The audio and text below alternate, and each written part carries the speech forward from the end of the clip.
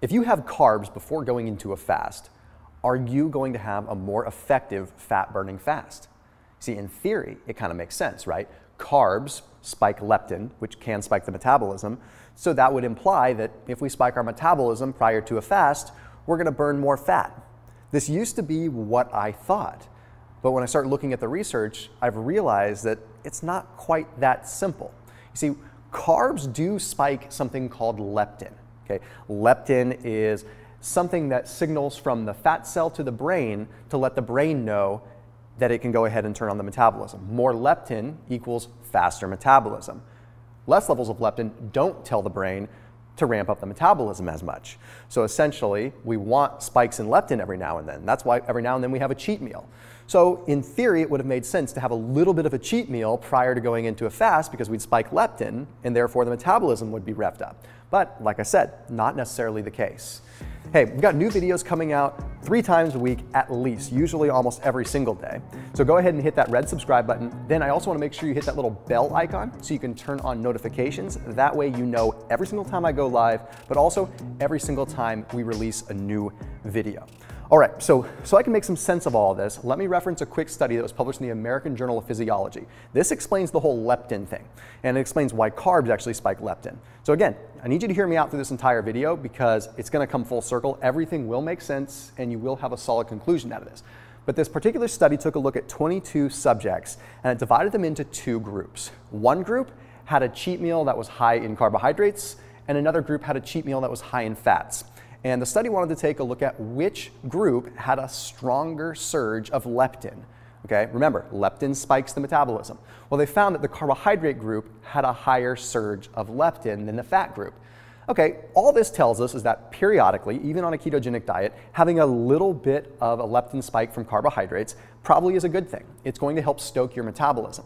But if you're fasting, it may not be the case. And again, I'm going to back up and I'm going to explain what I used to think. This used to be my theory. And in fact, I've experienced it multiple times. If I have a decent amount of carbs prior to going into maybe an extended fast, I would think that it would ramp up my metabolism. My thought process was spiking the leptin levels with carbs equals metabolism elevating. Therefore, when I go into a fast, my metabolism is already elevated, so it's going to want to burn more fat. Okay, now it was compounded by the fact that I would feel hungry. So I assumed because I was hungry, I was burning more fat, but in reality, I was just hungry because my blood sugar was rising and then falling. So what it turns out to be is actually the opposite, and it requires a little bit of a state shift in our mind. When we are fasting, we actually want our leptin levels to be low. How crazy is that? You see, it comes down to sort of a hormonal response. Remember, when we're in a fasted state, our goal is not to rev up the metabolism. Now, I'm going to say that again. When we are fasting, it is not our goal to rev up our metabolism. Our metabolism has to do with nutrient metabolism, predominantly with eating, okay? We want our metabolism to be high when we're eating because that means our body's taking in what we're eating and it's incinerating it, and it's incinerating it fast. That is a fast metabolism associated with eating. Who doesn't want to be able to eat and have it just incinerated and melted, right? When we're fasting, that's not the goal. When we're fasting, we're trying to achieve a hormonal shift that allows us to predominantly use fat for fuel and not other substrates, okay? Think about it from an evolutionary standpoint. Why would we want our metabolism to be elevated when we're not eating? That sounds like a disaster. Like, our bodies know better than to ramp up our metabolism when we're not eating. Otherwise, we just break down fat and muscle, lean body mass, we just destroy ourselves, right? So when we remember this, it allows us to realize, wait a minute, we don't want leptin levels to be high during a fast, we want leptin levels to be low. So even though cheat meals are powerful, we have to think about how we enter our fast very strategically.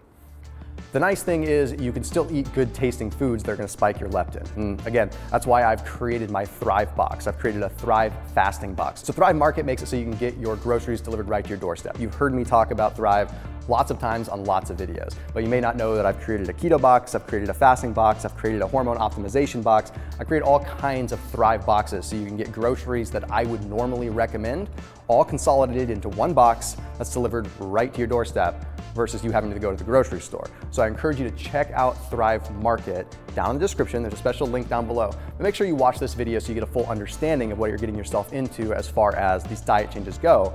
That way you can implement what you get from Thrive a lot easier and get more benefit out of it.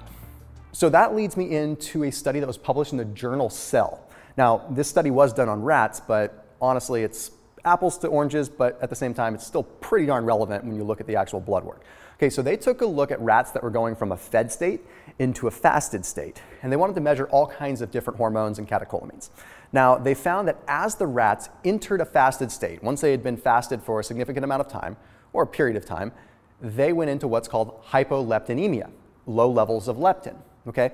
Now, when you have low levels of leptin, you're going to have a consequent activation of the hypothalamic pituitary adrenal axis. Basically, your brain is activating your adrenal glands, okay, which therefore releases what's called corticotropin releasing hormone. I know I'm going in depth here. Trust me, I'll come back. This corticotropin releasing hormone activates catecholamines, adrenaline, noradrenaline, epinephrine. Do those ring a bell? Those are what burn fat. So in essence, those catecholamines that burn fat don't get elevated unless leptin levels are low. So think about this for a second. If we have a bunch of carbs prior to entering a fast, we spike our leptin levels way up high, okay? Well now, because they're high, we have a significant amount of drop that we have to wait to happen before we ever activate those catecholamines. So if you're doing a shorter term fast, then you want to have that fat burning state kick in a lot faster, which means you want to make sure that your leptin levels are at a moderate level or somewhat low by the time you enter your fast. Otherwise, you're going to not be getting into the fat burning mode till the end of your fast. Now, additionally, this study found that there were decreased levels of what's called malonyl coenzyme A, which is something that would normally block fat from going to the mitochondria. So they found that when leptin levels were low, fat was able to enter the mitochondria through beta oxidation a little bit more. So meaning the cell was able to use fat more efficiently. Now here's what's wild with this study. The moment that they infused leptin, okay, they didn't even feed these rats, the moment that they just gave them leptin, everything reversed. The fat burning stopped, the benefits of the fast essentially stopped. So it shows that when leptin levels are still high during a fast, we're not getting as much benefit. So pretty powerful step. So what does this all mean for you, someone that's fasting? It doesn't mean that you can't have carbohydrates, but it means that you want to be trying to keep your leptin levels a little bit lower. Remember, you don't want to stoke your metabolism a ton. You want to keep your metabolism just going through the norm. And that way the fast has the hormonal process of allowing you to burn fat. Now, you do want to have your metabolism elevated if you're eating more frequently. So if you're doing a ketogenic diet and you're not implementing fasting, a periodic cheat meal with some carbohydrates is actually going to activate leptin and get you more benefit. Or if you mix keto and fasting, you just want to make sure that you're adding your cheat meals not necessarily associated with your fasting days. So meaning have your cheat meal before a regular keto day versus a regular fasting day, if that makes sense. Now, to put this all into something tangible as well, it basically means that you want to keep your meals a little bit smaller before you go into your fast. No giant meals, which quite frankly is why I have kind of a case against one meal a day, to be completely honest. Okay, I'm not totally anti one meal a day because I think it's helping a lot of people, but when you look at it, you're having a large amount of calories, which is spiking your leptin, which is making your fast ultimately less effective because you're not able to get that decrease in malonyl coenzyme A, you're not able to get the activation of the hypothalamic pituitary adrenal axis, you're not able to get what you need to activate adrenaline and burn the fat. So smaller meals just in a more consolidated window, breaking your fast with a very small meal, then a moderate sized meal, and then another small meal. That way you're not having a big spike in leptin, you're just keeping it under control. So now that you know how to apply all of this, you can start enhancing your fasts. And again, I say that this is more important for a shorter term fast because you want to enter the fat burning mode as fast as possible. If you're only fasting for 16 hours, if you're not getting into fat burning mode for 14 hours of that fast, then that's a lot less impact. Whereas if you're doing a longer term fast, it's not as big of an impact because you have more fasting time, for lack of a better way of saying it, to allow you to burn fat. So very important for people that are doing a 16-8 strategy to make sure that they don't have massive spikes in leptin before they go into their shorter fasts. I hope that this helps you out, and as always, keep it locked in here on my channel. Please make sure you comment any ideas, and also make sure you check out Thrive Market down in the description below. See you soon.